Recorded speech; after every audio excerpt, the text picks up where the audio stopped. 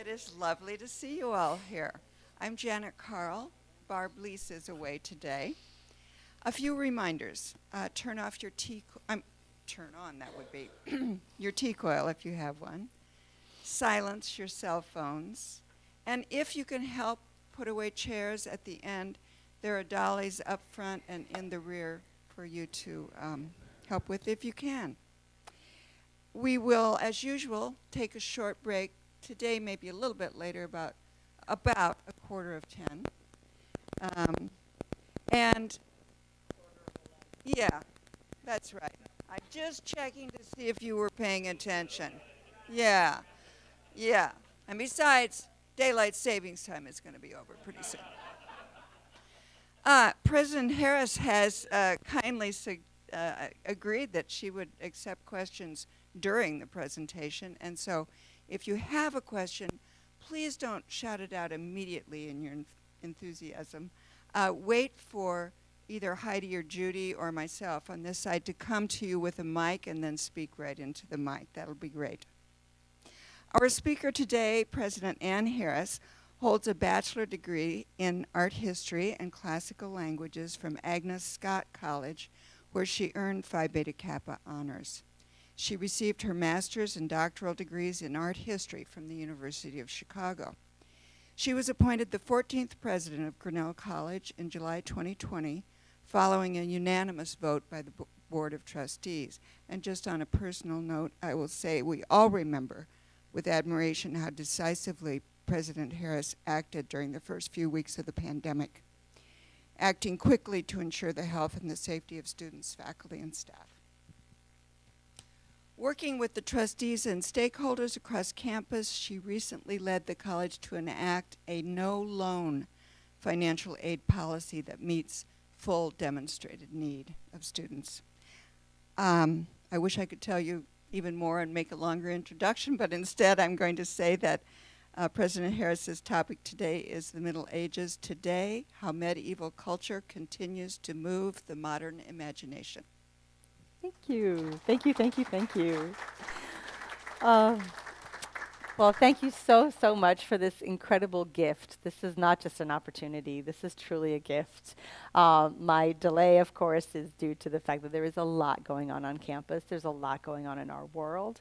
And trying to hold this community close and hold this community in safety is taking a lot of care. And I have, of course, so many good partners on campus. And it is so good to be in this community of Grinnell with you all. Even as the world rages around us. So truly a gift to hold some time together, to think together about the layers of our history, to think together about layers of a particular moment in history, these Middle Ages, which arguably stretch from 350 to 1550, quite a long time. As my students were quick to discover, that's longer than America's been around. Yes, this is a deep culture, and my interest in our work together today is to really see in some ways what some of those resonances are. Not so much, the roots of this idea come from the Middle Ages, but what are some of these moments that still continue, and how do we even understand how we live in any particular historical moment? It's never isolated. It's always in connection with other periods of history. So this is our chance. And I chose 3 different themes today. I wanted to start a little bit, I don't think the lighting is necessarily going to work, but I wanted to start a little bit with just the way that I'm insistently fascinated with how with how the Middle Ages pops up in American culture. It pops up in European culture a great deal. And of course, now there is a global Middle Ages emphasis. So what I'm showing you here, I'm not going to do the full video, although I could, but I'm not going to do the full video. But this is one of the classics. I recommend you look it up later. If you look up medieval IT help, you will see this video, Medieval IT Help. And this is actually a Danish comedy show. And so it's a little 2 or 3 minute skit. And what you have is this, a guy named Brother Ansgar, who's transitioning from the codex to the book. So from the codex scroll, I should have said. So a scroll, right, you read by scrolling through piece by piece. And there is this revolution in the Middle Ages. There is this revolution of books, and actually that is the word codex, so my apologies, that should be scroll, from the scroll to the book. And there is this technological revolution of books and pages that turn one from the other. And I will tell you, the hilarity of this skit, maybe I don't want to give it all away. I'm going to counsel that you let you look it up, but what you're seeing here is in the subtitles. So to proceed, you just grab one sheet of paper and turn it over like this. And this is really bizarre to him. It's the way that, you know, I have to tell, like, I work with my mom to say, no, it's okay to have multiple tabs open and things like that. It's the way that my kids say, like, no, nothing stays on Snapchat. It disappears. I'm like, where does it go? You know, so all of these different technologies and this idea, and I remember when this came out, I use it as an introduction for us because in some ways, as the French say, plus ça change, plus c'est la même chose. The more it changes, the more it's the same. And I offer this time to you as sometimes we find understanding in the most unlikely places in history. And I think there is some understanding by dear brother Asgar of what it's like to switch from one technology to another. For him, it was the scroll to the codex. It is hilarious. Medieval IT help. I think it was from 2007, from a good long time ago. So I've got these three themes that I wanted to explore with you. How medieval culture continues to move the modern imagination. I wanted to focus on imagination, on debate, and on curiosity. And I chose three sets of issues to go with each. So with imagination, we're going to explore some love and adventure. And there are some things that, you know, will be very familiar to you from our contemporary love discourse. There are some things that I hope will surprise you. When it comes to debate, we're going to look at nature and agency. Who's in charge? Right? And we'd like to say we are.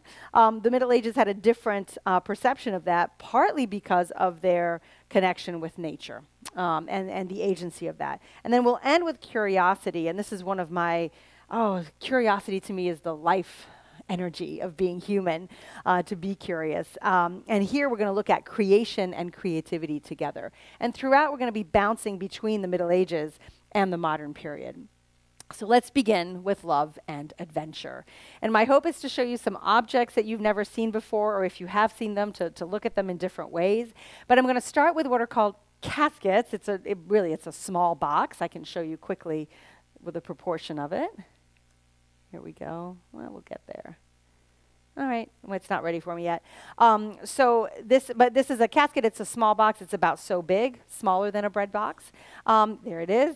And I'll go back to the beginning. I'll go back to the other image. Beep, there we go. It is at the British Museum in London, and it is very early. It's in the 1180s. And this is a very important period because it's the development of what we call courtly culture, the development of a secular culture. The people who held culture, material culture, luxury, learning, literature, were almost exclusively religious from around the fall of the Roman Empire until the late 12th century. That's really remarkable when you think about it, and I think about Irish monks on isolated cliffs, dutifully copying out Bibles and sometimes classical texts and other documents that are still with us today. Many, many Latin sources are with us because of these monks who dutifully copied things. But material culture, or what we would recognize as culture, sites of learning, that was exclusively in the religious realm. In the 1180s, for reasons that have spilled much ink in scholarship, things start to change. There is an articulation of secular culture, and very specifically, it's still within a powerful class, it's the knightly class, it is courtly culture, courtship, what we would call today courtship, or being at a medieval court. Now, we have all sorts of ways of understanding our society today. In the Middle Ages, there were the three orders. Though I love this. Those who fight, those are knights. Those who pray, those are monks and bishops, and those who labor. That's everybody else. So you can see the division of power. And in fact, the fourth estate right, which emerges in the 18th century, that's journalism, the media, that's a whole other aspect. And just think about social media today and where we are. But in the Middle Ages, there are three estates, three orders: those who fight, those who pray, and those who labor.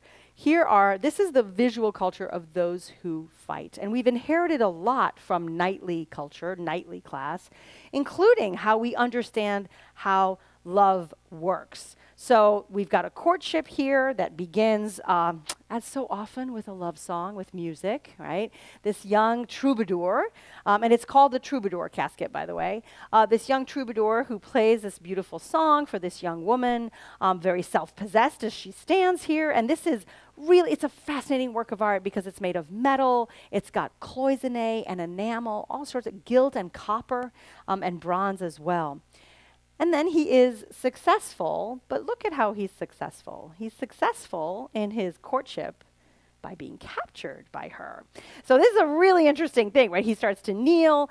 She's got him by this very strange collar and is pulling him forward. And there's all sorts of things that you can start to compare between the two sides. So you see, for example, here, oh, I have a pointer. Oh, I'm so happy. You see here, this flower is closed, and you see here that the flower is open. All these little signifying things, in fact, my friends know, everyone knows I love where words come from. So the English word flirt is actually a compression of the medieval French fleur jetée, thrown flowers, like throwing flowers in someone's path. So to flirt, now you know, when you're flirting, you're doing things medieval. It happens. So this is basically this courtship, and you're seeing this really interesting power dynamic, right? The young man is wooing the young woman, but she captures him.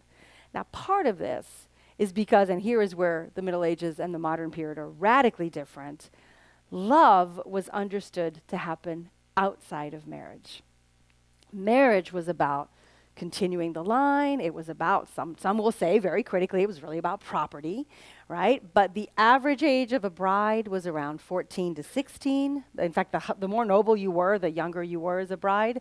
And the average age of the groom was in their early 30s when they had accumulated some land, accumulated some power. So the most familiar couple that you'll see out of this, if you think of Romeo and Juliet, they were 14, right? They were really young. And that's where love happens, is in this young people sphere. What's fascinating to me is that these caskets are wedding gifts.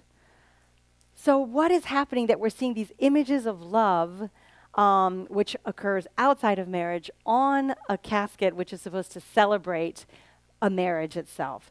And that's one of the lasting mysteries, one can say one of the lasting mysteries of love and how it happens in a marriage, how we've conflated love and marriage in our contemporary society. But it's so interesting to see the difference. And then I have to share with you our mystery man. Much ink spilled on him as well. So here he is in this very interesting kind of dance pose. His legs and torso are facing one way. His face is facing the other. He has a sword in one hand, and then he holds a key in the other, right above the actual keyhole of this casket. And I've often said to students, you know, the medieval caskets, these medieval boxes were the only private space that a woman had in the Middle Ages. Everything, privacy is the history of privacy is really fascinating, actually. It's quite recent in human history. But here you've got, and I love that we see the wear of the key struggling to get into the lock. I think it's just absolutely magnificent. So that sets the stage for us to be thinking about love and adventure in these kind of different ways. So here, that was 1180. This continues and continues. The literature grows, the Romance of the Rose, Chaucer, all this amplitude. And here you've got a late, this is from around the, I think, early 1500s, a late manuscript. And you can easily see that, you know, the heart shape of the manuscript when closed. I think it's just marvelous, shows things. And here now you see the notation of basically a medieval love song. So how does this manifest today? We're going to be building up to that now. And I want to show you probably some of my, okay, I had to do this, right? And this is old technology, but certainly when I was in high school, that is how you manifested your love. You made a mixed tape for someone, and you put it all together, the same way that these manuscripts would do that. This next set of images, I hope you've never seen before, but if you have, let's delve into it together. These are also wedding gifts that show images of love. So again, this tension between love actually existing between two young people, marriage existing really more contractually between a young bride and an accomplished knight, and these gifts that keep asking us questions. So what we're looking at here on the left, you have a mirror back. These are all ivories. They're from the early 1320s and 1330s when trade with North Africa was really picking up. So this is after, we're after the Crusades, but we're well within the trade that lingered long after Western European Christians went to the region that we call today the Middle East. So with this uptick of ivory trade, we start to see a whole other bunch of objects. Now, I do want to say there was walrus ivory, but it's not as pretty. It's very dark, and the dentine is very veined and so forth. So this is ivory from elephants, part of the North African ivory trade. And we're not going to spend too much time on the mirror back. There are lots of these mirror backs. They're just beautiful. And here you see the young man kneeling, holding his heart in his hand. You have a lot of medieval imagination, and giving it to the young woman who crowns him. And here you have these horses being beaten back. The idea being that love civilizes you. Love civilizes you. Love enters you in this courtship, in this courtliness. This is where we start to see the profound influence of love poetry from the Islamic courts, which makes this argument. So Islamic courts in Spain by this time are very active, and of course Islamic courts all over Baghdad and in Damascus and so forth.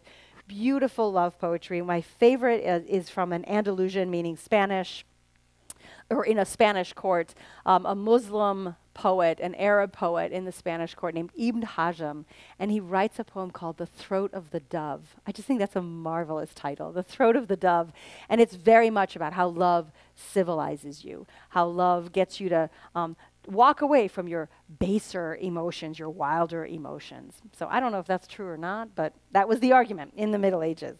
So here then we're seeing these strange little objects. We're seeing these little rectangles, not mirrors. I mean, they've got 4 scenes. One is here. I love this little tryst between a young man and a young woman, and her chaperone is none too pleased, trying to get into the door. Here we see that same scene, the young man offering his heart to the lady, and the horse kind of pawing at the ground. Can you believe this is carved in ivory? It's just beautiful. And then over here, the chess game. Chess was, it had made its way from India by then, very popular in Muslim courts because it was so deeply mathematical. And so we see a lot of chess that's used as political allegory, but here it's used as a love allegory. And there's a lot of really interesting scholarship about how relaxed the woman is and how tense the young man is and who's making a move and these kinds of things. So there's a lot going on there. And then here you've got the hunt, the young man with his hawk and the young woman. They're both out there riding out, maybe into the forest, but this idea of the hunt. And sometimes you will see a dog capturing a rabbit. So are these sexual innuendos? Are these simply kind of fun double entendres? We don't know, right? They're not documentary. They are part of this imagination. So what are these objects? Now we're just going to be a little bit closer. I want to look at some more of these details with you. Now you really see that chaperone. Hey, wait, stop what, I love how outsized the hand is. Stop what you're doing right there. You know, and then I wanted you to see the heart very, very well here. And this power dynamic of this play. Again, look how relaxed her body is and how tightly wound his body is. And here they are, he's making a move out here on the hunt as well. And it's all these, I think what's interesting about these is that there's a power play and a power dynamic between them. And this is, again, an articulation of this courtly culture. When I used to teach this, I really would talk about it a lot in terms of gender dynamics in love as well. So let's figure out what these are. They are wax tablets, wax tablet holders. These were basically the means of letter writing in the secular world in the Middle Ages. As you know, right, or as you may know, a manuscript is an incredibly costly proposition. A really thick manuscript is an entire flock of lambs, not just sheep, but lambs, right? Vellum, each page can sometimes be an entire lamb in some of our more luxury manuscripts. So when one is writing a letter, this is why it makes such a big deal about writing in the Middle Ages. Think of us today just flinging texts here and there, right? In the Middle Ages, when they're writing, this is why they make a big deal. They either decorate that vellum or they'll put a big seal on it and so forth. But for these, and I think so much about all these lost conversations. For these secular conversations, for these quick exchanges, here's how it would work. You see here, this is the back of one of these wax tablet holders. There's a bit of a recess here. So you would pour your molten wax in here, scratch out your message. I don't know. Meet me by the fountain, I'll see you at the chess match, I don't know. These little missives back and forth. And then you would close them, one on top of the other. You would either deliver them yourself, or more likely you would have a chaperone or a servant send them or carry them over to the person for whom they were destined. The person would read them, gently scrape out the wax, melt it, and pour it back in here again. So we have an entire body of literature that is lost to us. And I don't know, I don't mind living with absence, right? But I think I wanted you to know there's secular literature that we have, and then there's this literature that we know we don't have. Whatever was scratched in here over and over and over again. So you'll see these sometimes because they're so easy to see. The wonderful rectangular shape and so forth. I love this. This is very rare. This is a leather carrying case for some of these wax tablets. Just incredible, just incredible. So you have to think early 14th century, and I don't know, sometimes I like to imagine that, sometimes it was trivial things like my brother's a real pain, or, other times it was let's run away together and so forth. But we will never know, but we know they existed. And of course, I have to do the modern one, right? The way it's so interesting to me how today, and actually students of mine pointed this out, these wax tablets are about the size of a smartphone. So there's something here that we've got, right? Something that's about handheld and immediate and so forth. We still want that immediacy between ourselves. And if my kids are telling me the truth, I don't know, about Snapchat, some of these things are ephemeral. They disappear all over again. So what is the existential question for me is, what is our relationship to ephemerality? What is our relationship to things that disappear, especially in the discourse of love, where we may not want it to be a record for all time, where we may just want it to be a record for this one particular moment. So with that, we'll transition into another very particular kind of image, which actually had a fascinating renaissance, if I can call it that, around the gay rights movement. So starting in the 70s, 80s, 90s, and when I think most recently in the early aughts, when there was the, what was it? Don't ask, don't tell, in the military and so forth. Now, I'm going to be very careful in how I speak about this image because there's to me, always a big surprise at the end. But this image, this one here, is in Cleveland. And they're about, there's a small, like 12 or 13 of these that remain to us. And it's Christ and John the Beloved, the two of them in this very particular moment before, it's not a specific narrative moment. It is obviously before the crucifixion. Is it after the Last Supper? Is it this other moment between the two of them? And it's to me, the longer I look at this image, the more I see it as this image of mercy and comfort, and really quite beautiful. We have Christ here seated very regally, as he so often is.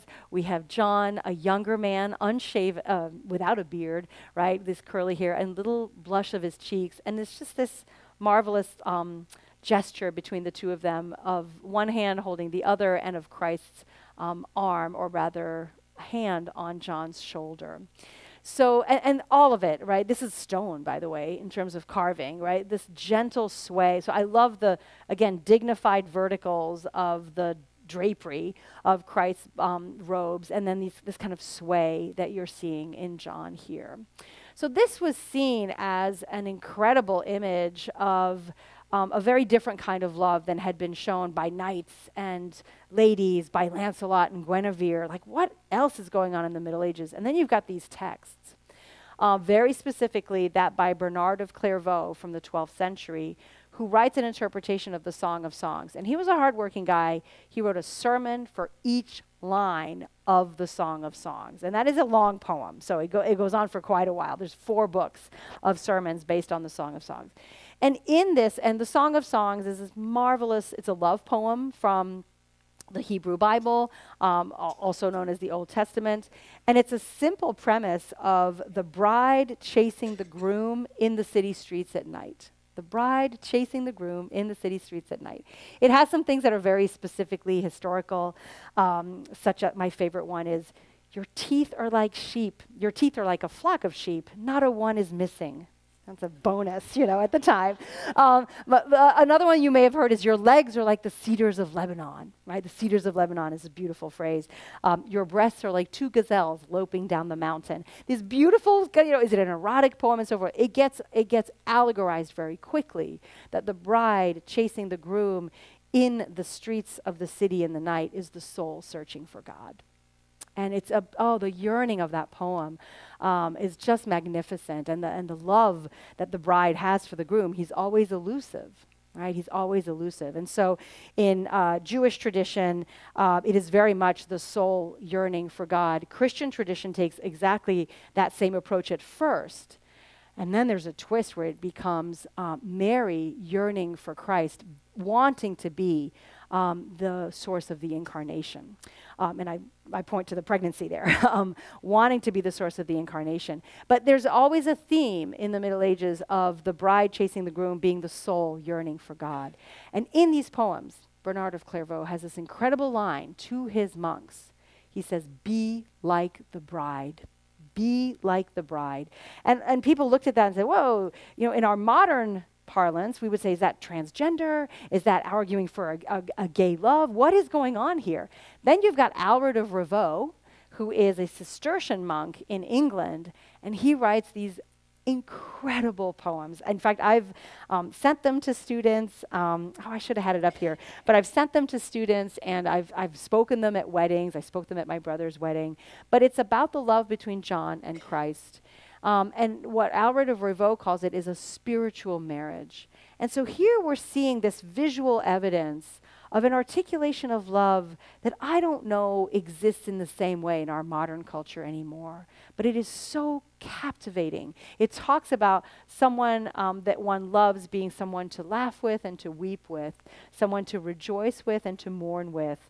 And there's this dynamic, you can see why it gets taken up for weddings in our modern context, but there's this idea that these two together create this kind of space of kinship and, again, what Albert of Rivaux would call spiritual marriage that is so, so very powerful. So I just want to linger on this just a little bit because, again, I'm not going to stand here before you and say, aha, this is an icon of gay love. I don't think it's that simple, and there wasn't the same terminology at all. Was there what we would recognize as love between monks, as love between nuns? Did it become physical? These are questions that really depend on our readership. How we read, the same way we read Song of Songs, when we hear about these cedars of Lebanon, these strong legs, right? Or these gazelles going down the hill. Is that an allegory or is that a physical description? And I think the medieval mindset, if I can use that, really put it all together. So there's this incredible book called Christianity and the Tolerance of Homosexuality. It came out in 1980, right in the midst of the AIDS crisis. And it featured this image as, aha, we have this kind of gay icon image. And it had, all of a sudden, I think Cleveland was like, okay, let's bring it out of storage. It's coming out, and it's had a lot more display since then. I find standing in front of it really, I don't know, quite meaningful and peaceful. Here's the twist. These statues were made for nunneries. They were made for nunneries. So monks would have never seen them. And I think that goes a little bit against the argument that this would have been something that operated within what sometimes gets called a homosocial male world. These were made for nuns, mostly in Germany, mostly in this period, again in the 14th century. And here I think we don't have as many texts about nuns as we do about monks. And it could be here that the same way Bernard of Clairvaux said, be like the bride, the nuns are being told, be like John. Be like the beloved. Lay your head here. And I always think of our nuns and our monks very far away from anywhere else, sometimes given over as a tithe when they were 12 years old. And this image of comfort I find deeply moving. I hope it can mean something to you in all different kinds of ways that we've explored. Okay, this is what happens. I run out of time. So I'm going to keep moving, okay? We're going to look at nature and agency here. And I'm going to start by looking at this Ruthwell cross. I don't have captions for captions bother me because they get in the way of the image. We're going to look at this Ruthwell cross, which sets the stage for us to be thinking about nature. And nature in the Middle Ages, it's really not until Thoreau that nature becomes a place of respite and kindness, right? Nature in the Middle Ages will ruin your crops, it'll bring a fire, it'll do terrible things. And there's a very complicated relationship to the natural world. And the way I can synthesize it is the natural world is in charge. We're not in charge, right? And so here we've got this incredible cross. It's now inside a church in Scotland. Hard to see, but what you've got here are a series of runes, R-U-N-E-S, runes. This is Old Scandinavian alphabet, basically. And here we are in the 8th century. I always love to think of the human effort. In the 8th century, and somebody has carved the verses of what's known as the Dream of the Rood, the Dream of the Cross. Long before it was ever written down in a manuscript, it was carved in a stone. And here I do have some text for you. So this incredible poem is a dream poem. The dreamer says, oh my gosh, I had the wildest dream. Let me tell you all about it. Many medieval poems begin this way. And then the voice of the dream is given over to the main character of the dream, and that is the cross. And this I find deeply moving. The cross remembers itself as a tree. It was so long ago. I remember it still. This idea of the cross remembering itself as a tree, that I was felled from the forest edge, ripped up from my roots. Strong enemies seized me there and moved me forward. To go from tree to wood to cross, these 3 different states of being, these 3 different states of materiality, but there's something to me, and this was a very popular poem, written down in around the year 1000, so already it had survived 200 years of oral culture, of oral transmission. Imagine that, longer than our democracy. My students were always blown away, but 200 years of people telling stories and them not being lost. Just amazing. And then finally it gets written down. There's just a few manuscripts, but you see references to it everywhere. This idea that the cross was a tree at the forest's edge. That is something, and that the cross could remember itself as a tree at the forest's edge. And then dramatically, right, it ends up being the cross that will bear the body of Christ. Then I saw the Lord of mankind hasten eagerly when he wanted to ascend unto me. Then I dared not bow down or break. And here you're seeing that personification of the natural world. You're seeing a tree that all of a sudden has this moment of pride, right? Like, I'm not going to break up here. I'm going to hold this body. I trembled when he embraced me, but I dared not bow to the ground.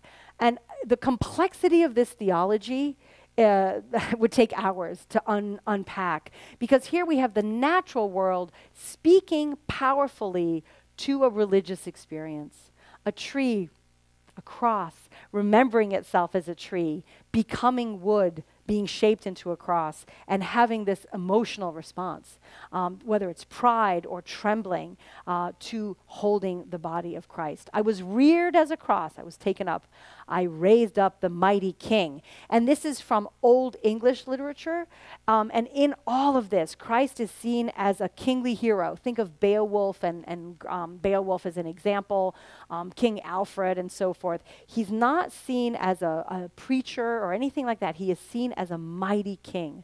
And they mocked us both together. A lot going on there theologically. I was all drenched with blood flowing from the man's side after he had sent from his spirit. So that's the dream of the root. That, to me, is important for us to think about together, because there is debate about the agency of nature. There is debate about that. I'm going to skip this video in the interest of time and just let you know that there is this marvelous video. If you look up Melanie Hoff is her name, 15,000 volts, and I can send this via email too. But what this artist does is take an electrical current and sends it through wood. And as my students said, and the video simply shows the electric current going through the wood, the video, my students would always say, well, it's like the tree is doing a self-portrait, because the way electricity works through wood, and so it is this idea, again, the tree or the piece of wood is doing a self-portrait. It's this idea of agency of the wood. A really beautiful work, and she's actually doing great work in Chicago, very young artist at the time. Okay, before the break, I do want to tell you a little bit about bees, and then we'll take our break. So bees, this is another example of not just the agency of nature, but the theological agency of nature, and thus the debate around it. How does nature know more than humans about the divine? So this is a story of a woman whose bees aren't doing well. Her beehive is not producing honey. So she gets this idea, whoops, oh, I don't want to show you that yet. Come back. She gets this idea to steal a consecrated host, puts it in her mouth, and takes it back and puts it in one of the hives. The insects recognized their creator and built a most beautiful chapel with wonderful skill from their sweetest honeycomb for their most gracious guest, and placed it in an altar of the same materials and laid it upon the most sacred body. So you've got this, host that's in her mouth. She puts it in the hive, and this beautiful cathedral gets built around it. She can't believe it. She confesses all that she's done. And then this is from a miracle dialogue. The conclusion is, for although God is marvelous in his saints, he is shown yet more wonderful in these, the least of his creation. So these very pious bees. So when I was researching this, I'm fascinated by this agency of the natural world. I'm researching it. I had a colleague who was in the psychology department at my previous institution who kept bees. And I said, what do you make of this idea that the bees would build a cathedral around the host that had been put in there? And she said, oh, bees will build around anything you put in their hive. I thought that was interesting. And then I found out about this artist named Agatha Dick. Agatha Dick is a Canadian artist, and she does exactly that. She very carefully chooses objects that she puts into beehives, and then, as she says, she co-creates these works of art with the bees. And she's just incredible. She was so interesting. So this one, I believe, is called the immodest proposal. Classic Staffordshire porcelain. From the 18th century. And it's, again, we see the young man pursuing the young woman, but here she's demure, or is she trying to get away? And then you've got these bees that, in the end, putting this honeycomb between them, to my mind, actually kind of aggravates the situation, makes them bound to each other in a really poignant way. And she said that was her point, was all these little, young man chasing a young woman, does she really want that? And she said the bees gave expression to her distress, to the woman's distress. And I thought that was utterly fascinating. She and I had some correspondence over the years. She then, I followed up with her, and she told me that all those years of working with bees, she ended up developing an allergy to bee stings, and she could no longer work with her favorite collaborators. I thought it was really interesting, because here's an artist that that ends up working, really closely with natural agents. So this is now AI, right? AI text here. So this fascinates me. The AI will often tell you what you're looking at in an image. And this was the AI's interpretation, a close-up of a sea creature. So it's like, what's the agency now, right? Is it the AI? And so that's where I want to end really with this break. Let's see.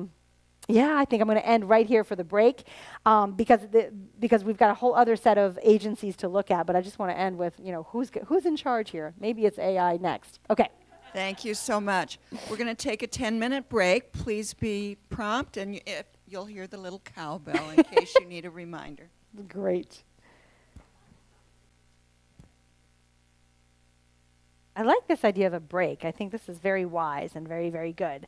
So we were about halfway through, and having reveled in love and adventure and all the imagination thereof, and seeing these kind of modern echoes, we're now in this period of analyzing debate, and that is nature and agency. As I like to say, kind of who's in charge? Who's got power? Power to move things. And I think we do have I mean, it's one of the reasons I love living in Iowa. It's kept me humble to nature.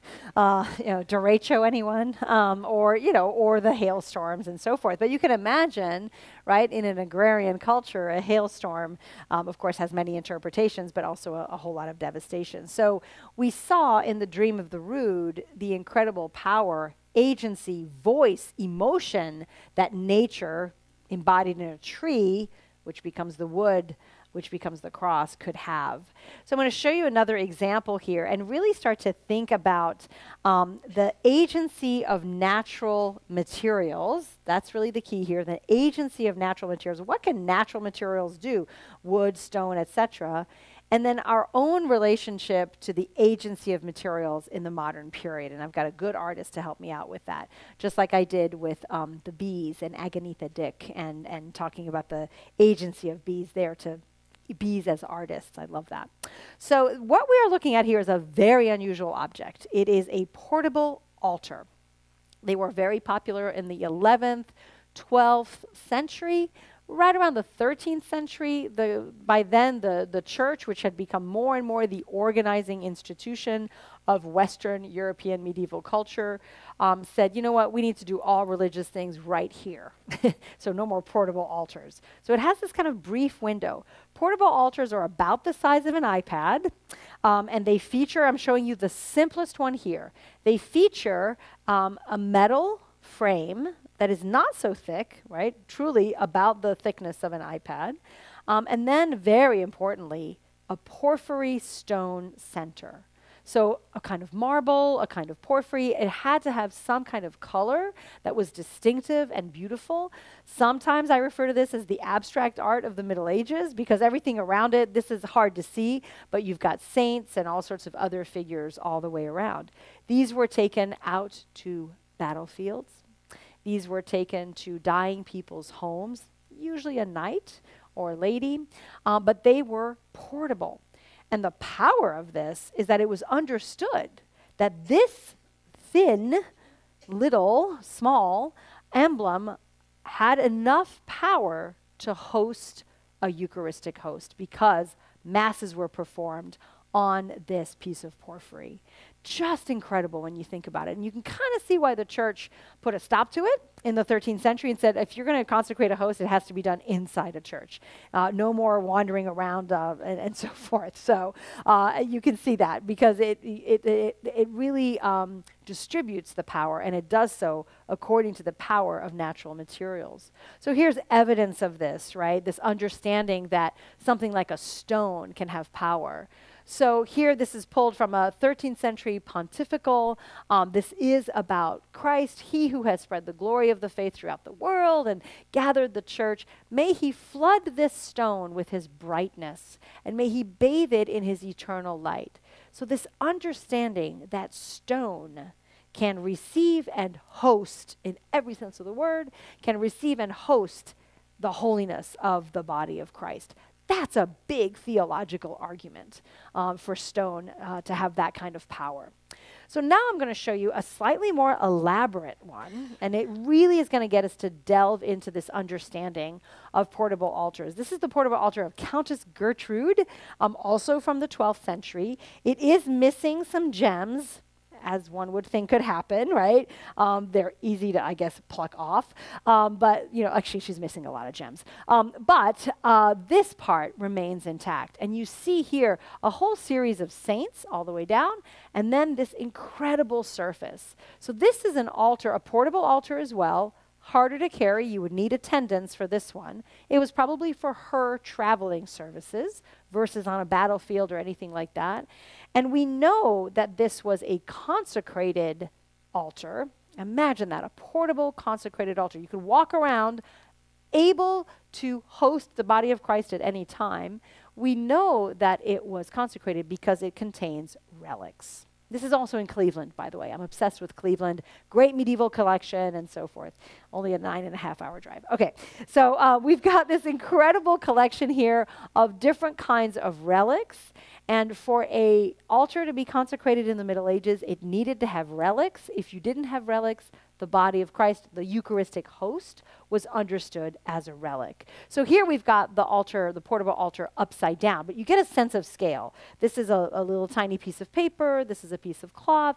These are various bones and claws and so forth. And relics are definitely one of those moments when we say, okay, the Middle Ages is not us, right? Walking around with bits of teeth and hair. And my favorite relic are the tears of Christ. Those are beautiful. Guess what? They're empty. You can't see anything, but they're beautiful crystal vials. There are some of the breast milk of Mary and others.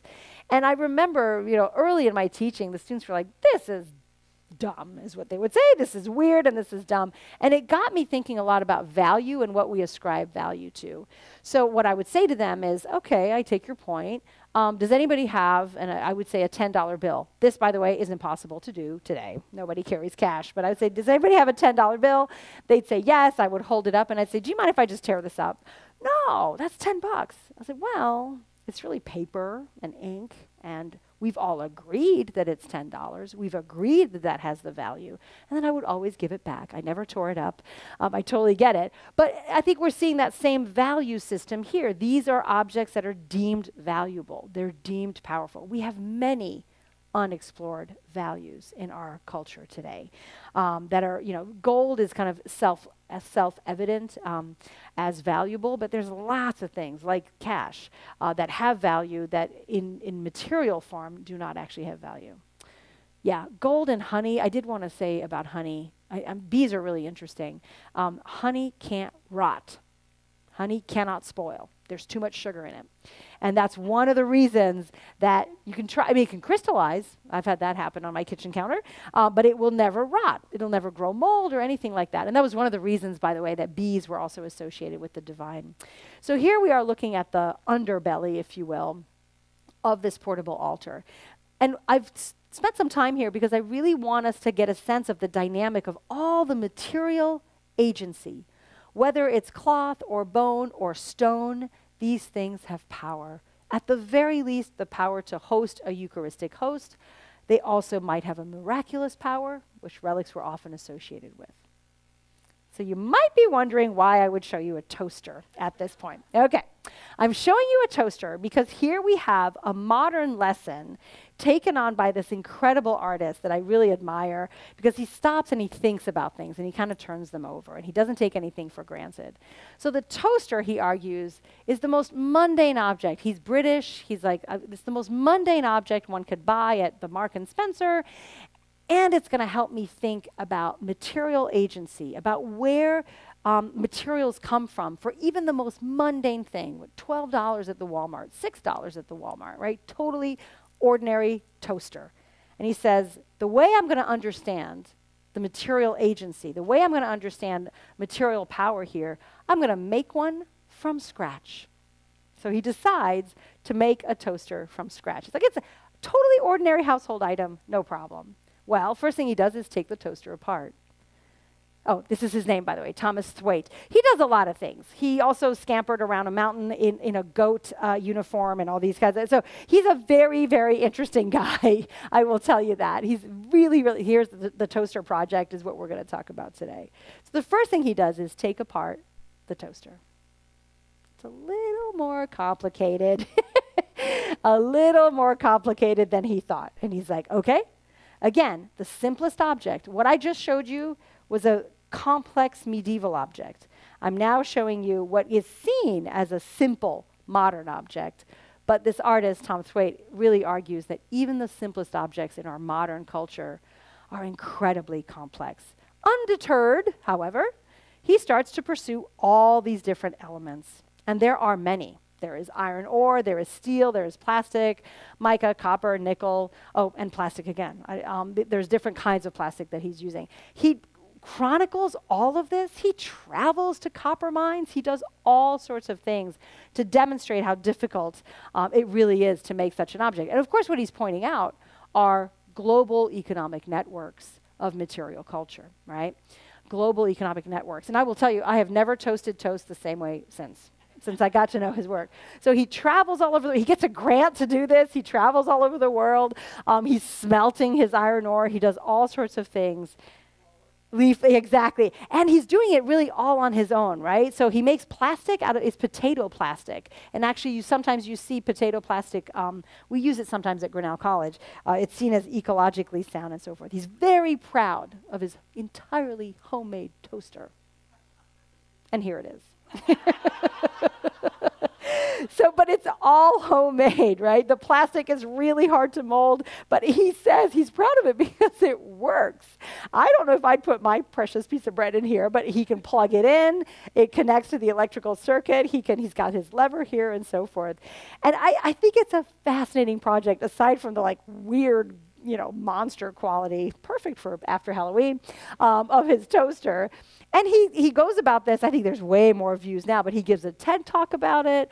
I think it's one of those things, and I hope that this talk, that our time together, creates more conversation among you and so forth. But I think it's worth looking up the Toaster Project. You'll see many more of his explorations there. So again, bringing it all back to this idea of the agency of things, the agency of what we call natural things that are found on this planet. This is the comparison I want to make between this complex medieval object, this supposedly simple modern object, and what happens when we stop, when we pause, and we just lay things out, and we think about all the materials that come together, whether it's for our spiritual lives, whether it's for our daily breakfast, but how these things, how these material agents, how this nature, this natural stuff comes together to create these spaces for us. And I would say toast is comfort for me, certainly. This would be a kind of spiritual comfort that gets taken up there. So it's an invitation to think about our objects. And of course, I can't begin, and this is what I love, I can't begin to understand the complexity of this object. And yet I hold it in my hand. Myrna Hernandez will tell you, too many hours in the day, right? Put the phone away, put the phone away. But these objects are with us, and so that's a good point, actually. The agency of the phone in my life is pretty intense, right? This material object that has no thoughts or feelings, nonetheless, shapes my days every single day. It's because of the communication that it holds. And of course, the communication that the altar holds is with the divine. The communication the toaster holds is with a yummy breakfast. Okay. All right. So then we'll end our time with curiosity and this profound fascination we can have with creation and creativity. Creation and creativity, how things get created and where our sense of creativity comes from. So there's a whole lot of, World Enough in Time, we talk about Genesis and all these kinds of things, but what we're going to do instead is dive right into this fascination, again, a carryover, this fascination with material objects and how they themselves are creative. So I've got two texts here that are really interesting. One is extremely complex. It's the letter of Prester John. Prester John's letter starts to appear in the 12th century around Western Europe, and it especially has a lot of traffic in Germany and France. And it's written by this priest, Prester, written by this priest John, who writes to Western Europe from his place in Ethiopia, where he has an enormous Christian kingdom, and he is just waiting for Western European Christians to come over and join him. They just have to get through the Muslim kingdoms in between. This is definitely a product of the Crusader period. And in fact, you may know, right, many of, for example, Christopher Columbus's idea to go the other way was because trade was getting difficult with Islamic and Arab empires, and going around Africa wasn't going so well either. So he went the other way, and there's a lot of history after that. But the letter of Prester John is fascinating. It is completely made up. It is this fascination of Western European culture with a land where there are material, not just riches, but material agency. So Prester John describes his lands. First of all, he says, I'm pretty close to paradise. Paradise was seen as being in today's Middle East region, near Jerusalem, extends its windings by various courses throughout the entire province, and in it are found natural gems, emeralds, sapphires, carbuncles, topazes, etc., etc., etc. And just this listing, there's a lot of listing in this period. The idea being that even this creation even these stones are themselves creative agents. They create power, they create glory, and so forth. Then you've got Abbot Suger. He's more in the, let's see, late 12th century. And he writes this incredible book. He's our one abbot who writes about what it was like to build a cathedral. So everybody reads his book. And I love the title, On the Administration. Yay, administration. So, so he too starts to do this work of gold, a rich abundance of precious gems. Look at this listing. Hyacinths, rubies, sapphires, emeralds, and topazes, and a variety of pearls, more than we ever hoped to find. Gold, gems, and precious pearls. And this may sound counter to Christian humility or to Christian denial of the material world. It's not. There's these lists, and this is an article I never got to write, but this practice of lists are to elicit wonders. You could never imagine so many sapphires, emeralds, etc., etc. And there's lots of manuscript tradition of Prester John. And there were literally expeditions for Prester John. He ends up moving around. He ends up in India as well, especially as the Portuguese are doing more exploration in India. And Goa, to this day, we'll go back to Goa in a minute, is a site of Portuguese exploration in the 16th century, much, much later. So Prester John is here sending his famous letters. Right? You see the seal here. Of course, he's got parchment to spare. He's got vellum to spare. He's incredibly wealthy. There's no such thing as Prester John, but it was so powerful in the imagination, this idea of what is this curiosity? And it drove people. Here, I'm not going to read all of this, but this is another excerpt from this. It was a long letter from Prester John. So he's talking about the roof of his house being made of ebony so that under any circumstances it's not able to be burned. The larger gates of the palace are of sardonyx, inlaid with serpent's horn, so that no one is able to enter secretly with poison. I guess that comes in handy when you're a ruler. The pavement is of onyx, and the walls inlaid with onyx, so that by the power of the stone, the courage of the warriors grows. How about that? And then my favorite, our bed is of sapphire. I can't imagine that's comfortable. However, our bed is of sapphire on account of the stone's virtue in chastity. So here, a lot to unpack there. So here you're seeing, right, his warriors walk on stones that increase their courage. His gates are such that no one's able to enter secretly with poison. These are clearly the fantasies of Western Europeans who probably don't have gates that prevent poisoning, who don't have stone that increases the courage of the warriors, but they create this whole imaginary world, right? This curiosity, they're eliciting curiosity. They're creating this imaginary world of it could be like this. And he's a very, very important figure in the 12th, 13th century. And the quest for Prester John, there's some really great books about this. The quest for Prester John continues for 400 years. He shows up on maps. He shows up in all these, this idea, again, of a Christian kingdom on the other side of Muslim Arabic kingdoms. So here's just a couple more illustrations. Here they are doing a ruby harvest, because, you know, rubies pop out of the ground like your basic potato. Actually, potato is a so-called New World crop, but, you know, your basic cabbage. And here it's also, there's pepper, rubies, all sorts of things. But again, it's the point about curiosity. So here, I want to take that back and really be in this, I think, kind of uncomfortable space. It was always uncomfortable for my students. I thought Christianity was humble. Yes, and, right? In this period, so this is the Lothar cross from the year 1000. And we have to think, how is power manifested? It can be manifested by land. It can be manifested by, charisma sometimes. It can be manifested by loyalty. There is this element, and especially in the conjunction of those who fight and those who pray. So knights giving gifts to churches. And you've got that here with Lothar, who was a king in the Germanic regions of Europe, giving this unbelievable cross. It's still in Germany today. And this is actually just the, this is just the top of the cross. Here we go. Now let's hang out here.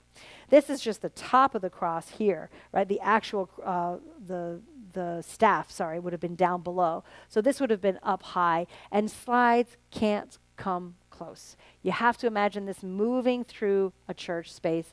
You have to imagine that church space being lit with candles. You have to imagine all these gems and jewels glinting off the candles and so forth. But there's something really unusual about this, and it's one of those like, so what are the rules about depicting the divine? Here in the center of the cross, where you would expect to see, if not Christ, then something abstract or something beautiful, you wouldn't expect to see a Roman emperor. And this is Emperor Augustus with his eagle of Jupiter, 100% not a Christian guy, right? So here he is in the midst of this, but the curiosity of the cameo, the creation and the creativity of the cameo is so powerful, it overrides the need to depict Christ in any kind of I'm not going to say realistic, in any kind of, quote, typical way of depicting Christ as a humble man with just a loincloth and a beard and so forth, which was very already common by this period.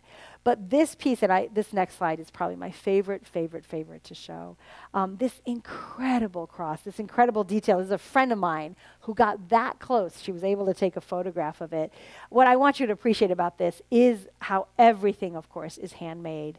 These are, tapping the gold around the gem. And then this is called filigree. This is squeezing out, it takes almost like a little pliers and turning the gold so that it creates these beautiful little balls all around. Hundreds and thousands of hours of work. And so again, this idea of creativity and curiosity, but each one of these, and this one you will notice is better than Countess Gertrude's altar, is pretty intact, right? They're really still mostly there. That's because it's never left the church atmosphere at all. So how do you depict the divine? In the year 1000, they said, with a Roman pagan emperor. And then they did it again. This one's incredible. This is the Hermann cross. It's in Cologne, Germany. It's also from the 11th century. It's a brother and sister team, so it's actually Hermann and Ilse. And they give this gift, and now here you do see Christ, right? Now let's see if I have my detail for you. You do see Christ on a cross, but you may notice that there's something unusual going on in his head. For example, that it's bright blue. That is because his head is made entirely of lapis lazuli. Exactly, which you can only get in modern-day Afghanistan, and still to this day, that's where the that's where the deposits, I should say, of lapis lazuli are. A chunk of lapis lazuli that big is enormously precious. Never mind that it's the head of an empress named Livia, right? So this is another moment where, again, you would think, well, if you're depicting Christ, you would at least have a masculine face. You would at least have, if now we're used to the idea of a Roman emperor, but it's an empress named Livia, recognizable from other portraits of hers, and there's other angles of this where you can see these details, but carved and probably part originally of a cameo, but extracted from that and then inserted into this incredible crucifix. That one, so this one is a cross proper. It's not big at all. It's about this big. Yeah. So wide. And it's in this really unusual museum in Cologne, which is the Diocesan Museum, where they love to do interactions of medieval and modern art. So they spoke to my heart very, very much. I had promised you we'd go back to India, and this is, again, just to show you what can curiosity do? What can curiosity create? So this is a chalice. You may recognize the form of a chalice, beautiful metal, and so on and so forth. And this chalice is made of a coconut. It is made of a coconut shell. And it actually depicts Charles II, so I'm cheating a little bit. We're in the 1650s here. But there are medieval treatises on the coconut. So we have our Portuguese explorers. Of course, they bring a lot of Catholic curiosity, a lot of Catholic scholars. And in the coconut, they see a trinity. They see the rough exterior. They see the white meat of the coconut, and they see the refreshing milk of the coconut. So the milk of the coconut is understood as the Holy Spirit. The flesh of the coconut is understood as Christ, and the body of the coconut, encompassing it all, is understood as God. No piece of the natural world was left unexplored without all of these marvelous, marvelous things working into it. Okay. So we'll finish out our time with this kind of little meditation on curiosity. Perfect, because I can't wait for your questions and any kind of discussion that we can have. We have very few images that talk about what it means to make art. What's that? Yeah, what it means to make art. And this is from I keep doing that. Oh, my heavens. There we go. This is from a stained glass window in Chartres Cathedral. The big one, the one that didn't lose a whole lot of glass during the French Revolution like Notre Dame in Paris did. And there are dozens and dozens of windows always getting cleaned. And this one is the Saint Chiron window. It is the windows of the sculptors. The Sculptors Guild gave this window. So you see them with a plumb line, trying to get it right as they build towers. There's the sculptors and masons. You see them here carving things out. And then this is where I want to spend a little bit of time. If I have my close-up. Yeah, but I want to spend more time here. Okay. This is this interaction that I think is just fantastic. So we're in stained glass. We have our sculptor, and we have our architect, and we have our sculptors over here as well. But I want to focus on these two because some of this is the wear of the glass, but it's also probable that this man's skin was already seen as kind of darker because he was a laborer. He was out in the sun more. Here we've got our architect, and he's engaged in a classic pose of contemplation. This, I mean, we still kind of do that. You know, tell me more. And contemplation is directed at this sculpture down here. And I love this. The sculpture looks right back at him. Right back at him, and I can give you the detail. Here we go. The sculpture looks right back at him. And of course, in the realm of stained glass, they are one and the same. Right? These are both made of stained glass. The eyes are carved in the same, or painted, I should say, in the same way, and so on and so forth. But this idea of the artist looking at his creation and the creation looking right back at him is really, really important in the Middle Ages. And then here, one of the classic, this ties it all together. One of the classic myths of the Middle Ages is actually Narcissus. Now, in the modern period, Narcissus is actually... Let's see, the name we've given to a pathology, right? Narcissism. But in the Middle Ages, he was actually a hero of love. So thank you, Freud, you ruined Narcissus. So, but before Freud, right, Narcissus was seen as a hero of unrequited love. So you may know the myth.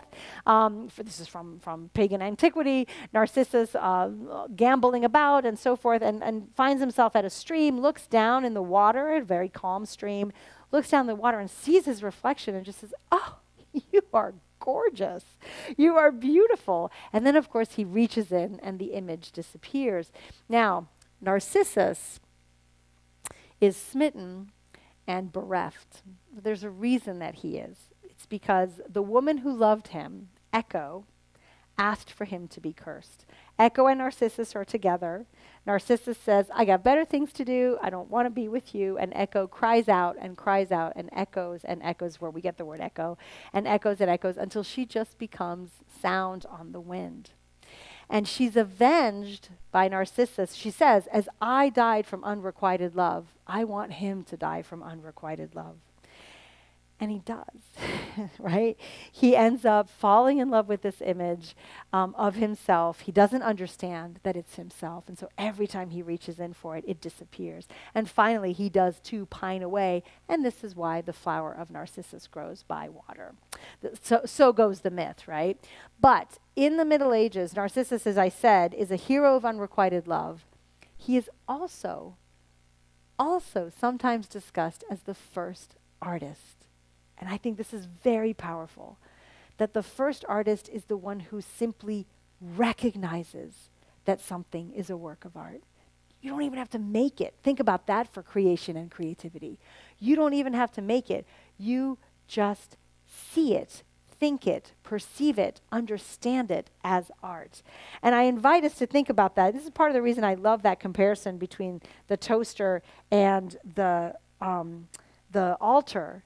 Is one would never say that a toaster is a work of art. But if you look at it a certain way, It's got elements of being a work of art. It's got all these things, all these powerful materials that work within it.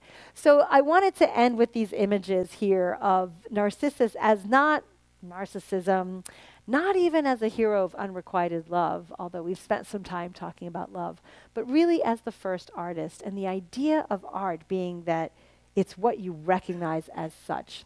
Now, I don't think that I necessarily have time here to go into this, so I plant the seed again in talking to you very briefly about AI, artificial intelligence, and how now increasingly it is creating art. So there's this specific one called DALL-E, and you can go to that one. It's a really interesting one. So there's ChatGPT that creates text, and there's DALL-E that creates images. And we had fun with students. All we said to them, you can say to DALL-E, show me an image of dogs playing poker if Warhol painted them. Show me an image of, myself if Picasso painted me. And it'll do it. Right? It has everything it needs to do exactly that. So there was this really fascinating article that I just want to quote from in ending here. It was fascinating. We asked ChatGPT about art theory. It led us down a rabbit hole so perplexing, we had to ask Hal Foster for a reality check. And this is the wonderful way. It's called the uncanny valley in people who study this stuff. It's the way that artificial intelligence gets us wrong. I think soon enough, it won't get us wrong. It'll do exactly what we ask. But right now, we're still in this period where, for example, they asked it about art theory. ChatGPT gave them a whole bunch of false references about Hal Foster, who is still very much alive. They ended up asking Hal Foster, and he was like, I never wrote that, but it looked very believable. Here's my favorite line from the article. They talked about all these things about medieval art as well. And this is ChatGPT talking now. So ChatGPT says, however, it should be noted that AI is not influencing the creation of new works of medieval art. There can't be new works of medieval art. It's over, right? But I love to end here with you because I think, and part of me sees the absurdity of this. Like, no, we can't be creating new works of medieval art. That's like saying there's a new dinosaur, walking around. It's over. And yet, I maintain that when we look at works of art and when we talk about them together, they are renewed. They do come into a different kind of light. The light of your interpretation, the light of your delight in them. And I certainly hope that has happened today. So we'll end with these images, and I'm happy to take any questions. Thank you.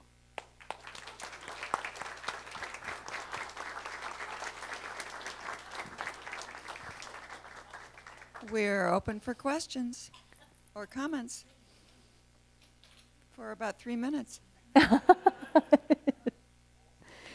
Great.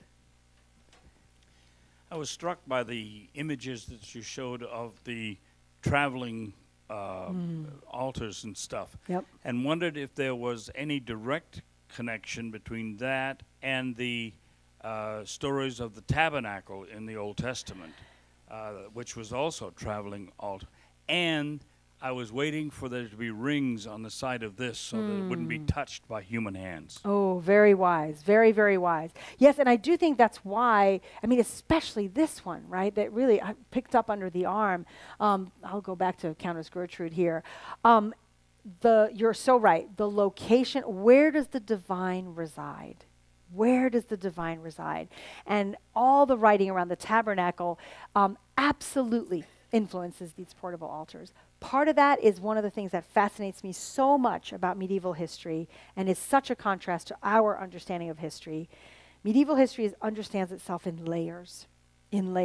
So what would be called in Western Europe the Old Testament, the New Testament, and us now in the Middle Ages. This is why they call themselves the New Age. We call them medieval because they're between ancient and modern, in the middle. But they definitely saw themselves as existing, and more than that, affirming those layers. So I think you're absolutely right. I think there is something about the tabernacle here. The Christian translation of that, the lack of rings on the side is really interesting to me because, again, these don't last. The church says stop. If you're going to be with the divine, it needs to be in church spaces. And I think that actually might be part of the dynamic, not just the power of being out and about with an altar, but also all the human hands which may not be consecrated. What if there's no priest and so forth? That's really, thank you for that. Brilliant. And thank you so much. This it was was wonderful. joy, absolute joy. Take care.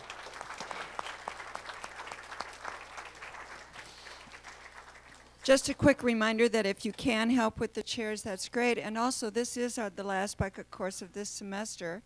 But stay tuned. We'll be back sometime in January, early February, and you'll hear from us.